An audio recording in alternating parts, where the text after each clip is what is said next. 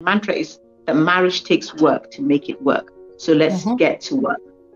So for a couple who is operating optimally, there would be a need. I guess you could go to a counselor but I'd say there would be a need for a lot of empowerment programs, places where you go to learn, you're reading books together, because people tend to think that when their marriage is working, that they don't need to do much.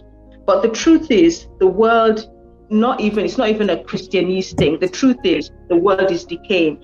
If you tidy up your room today, it never gets tidier. It just progressively gets untidy until you put the input to make it tidy again. It's just the way it works.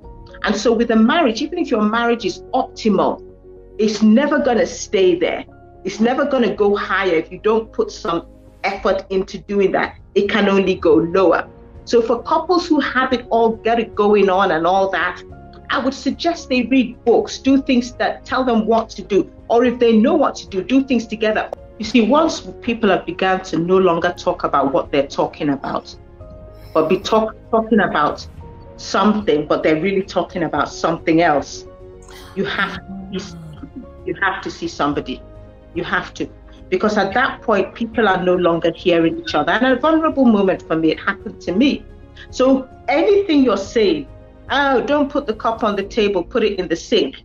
It's no longer just don't put the cup on the table, put it in the sink or put it in the dishwasher. There's something else underlying right behind that. There are other things that have happened that you're just saying that, but something else is being said.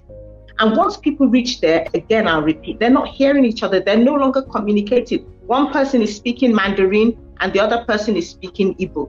Or one person is understanding a smattering of Italian and the other person is not. So it needs a situation where that can be seen. And people will say, but what if the other person doesn't want to go? Because that's what people say, because I confront these things all the time. Then one person should go. Because you see, even a drop of water in the dryness of a marriage can revive it, can begin some kind of rejuvenation.